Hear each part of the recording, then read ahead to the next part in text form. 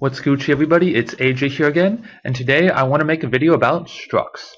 This will probably be a two-part series because it does take a long time to describe all the things happening in a structure, which is a data type in C, and, well, there's a lot of good things to know about it.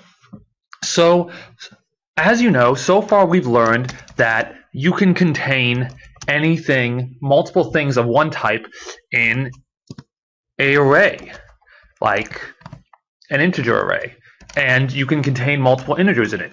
But what if you wanted to contain multiple types, different types in a data structure, and you didn't know how to do that? Well, C implements a way of being able to do that. It's called a structure, and the short keyword in C is struct, like that, S-T-R-U-C-T.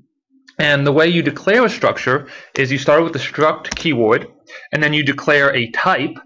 I'm going to say call the type player, and then I put bracket and a bracket, and then notice I have a semicolon after the second bracket, which you need. If you don't have that, that's an error, obviously. Well, maybe that wasn't obvious, but now you know. So what I can do within the brackets of this struct is I can initialize variables. I could make the structure contain an array, or I can make the structure contain a pointer, or I can make the structure contain a variable. Let's make it contain a variable. So int I, not going to do anything, just declare it. And then let's make an integer, let's make a char. Let's make a char position. And we'll make this the number of the player, and let's see, let's also make a struct, a structure within this structure that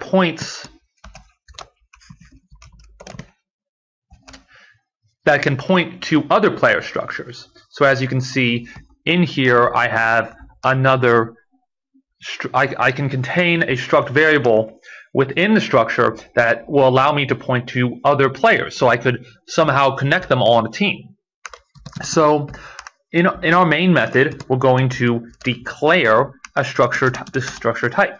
So it's simple. I simply start out with these two, with this type. This is the type definition I've declared of the structure, struct player. So that's what I'm going to do before I initialize the variable name. So struct player, and let's name him AJ. Actually, let's name him Alfred.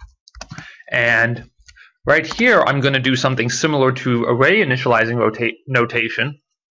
And then I'm going to put a bracket, and then I'm going to put a second bracket, and then I'm going to put a closing bracket. Now, in between these, I can initialize these variables in the order I declared them. So if I put a 12 here, and then a C here, and then well, I guess I'll just put null for the pointer, the 12 automatically links up with the int number, the C automatically links up with the char, and the null automatically links up with the pointer. If you don't know what null means, null simply means nothing. It means it doesn't point to anything. It's best to declare pointers if you don't know what they're pointing to 0 or null. I prefer null because it's a little more clear. But so, just like as I said again, sorry for me confusing you guys a little bit. The structure initializer is corresponding to the order that I declared the variables. So int number will correspond to the first position, since it's the first variable declared at the top, and char will correspond to the second position, and yada yada yada. And so let's say I wanted to print out the number of the player, or I wanted to know the number of the player. Then I would simply, Clips is causing me problems, but now it's not. So I want to print that out, and what I'm going to do is I'm going to try to print it out with every number, like a regular number. But what I'm going to do here is I'm going to type in the type of the structure, or the name of the structure, and I'm going to use something called the dot operator. The dot operator will allow me to access inner variables within the structure. So dot, and then it gives me a choice of number, int, the number, the pointer, or the position that I defined in the structure. So I'll define the number, I'll print that out, and when I run this, boom, it prints out 12. I could also put a %C here and print out a character by printing Alfred position. And boom. Also, I could use the dot operator to change the variable within the structure. So if I wanted to increment the number and then print that out, that would change it to 13 and print out 13. And that's the way I would be able to do that. It did not print out. Why is that? Because this needs to be %D. And there you go. Alfred number, and so as you see when I format that, that's simple as can be, as you can see. But as I showed you, I haven't done much with this struct pointer here. And what I'm going to show you guys is that those are ways to change the structure. But what I'm going to do here is I am going to make another structure, except this time it is going to be a pointer. So just like you can have pointers to variables, you can have pointers to structures. Or yeah, because structures all variables as well.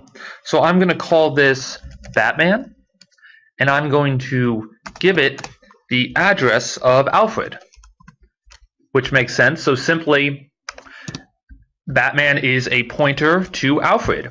And if I wanted to, and there is a different way to access the variables contained within Batman, or the structure contained within Batman, and what you use is another kind of address or dereferencing operator. They call it the arrow operator, like that.